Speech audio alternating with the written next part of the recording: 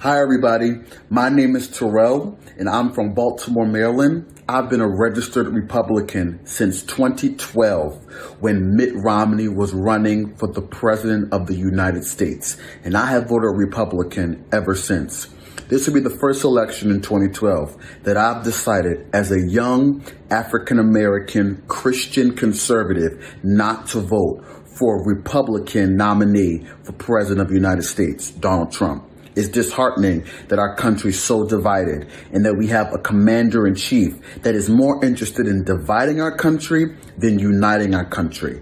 I love every person, black, white, Hispanic, Asian American, whoever you are, gay, straight, transgender, whatever your orientation is or whatever your political viewpoint is, I have chosen to always love and show forth love. That's why I'm wearing a shirt that says love is the release. And unfortunately, we have a president that does not have the compassion, nor does not know how to communicate to an everyday American. So in this election, I have to vote for Joe Biden, not because I love Joe Biden, but because I need America to know that we are better than what is being presented to us. So 2020, I need everyone to go out and vote, whether it be Republican or Democrat, vote. But as for me, I'm voting Democrat. I'm voting for Joe Biden, and I'm voting against Donald Trump.